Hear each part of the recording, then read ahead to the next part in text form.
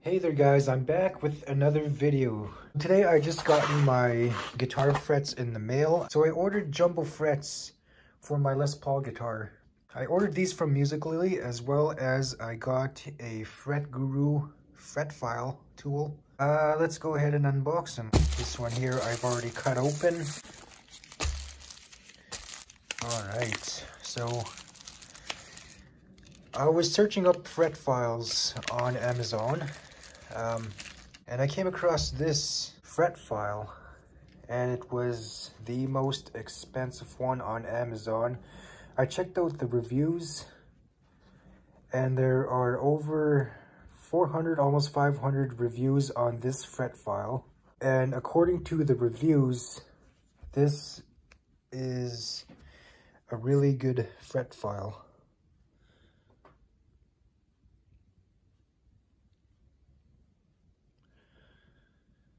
So this side right here would be for your medium and large frets, I believe. And on the opposite side would be your large and extra large frets. This fret file alone is about, I think it goes for like $90 or something like that, $91, $98 or something like that. So it isn't cheap, but you get what you pay for.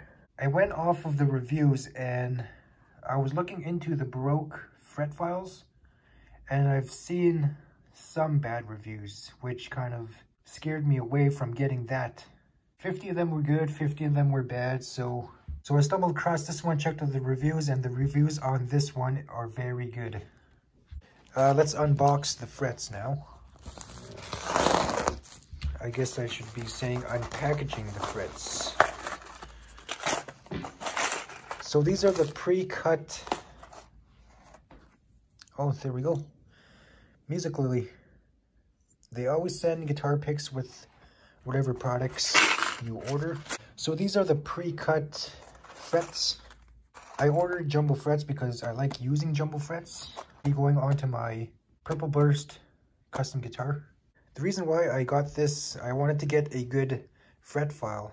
Something that'll last me and as well help me get the job done a lot quicker.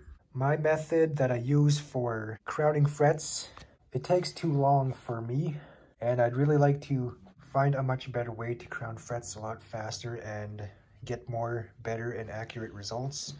So I thought of investing in a proper fret file. And my frets on my guitar are okay, they're not bad, but like I said, I like to use jumbo frets. I already have a video on how to crown, but I will be using this and reviewing this as well in my video. In my future video, I will be going to show you on how to install frets, remove and install frets, level and crown the frets. I will be using this in the video.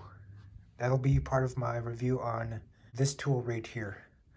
So thanks for watching, guys. I just wanted to make a quick video with these, and I will see you again in another video. Thank you.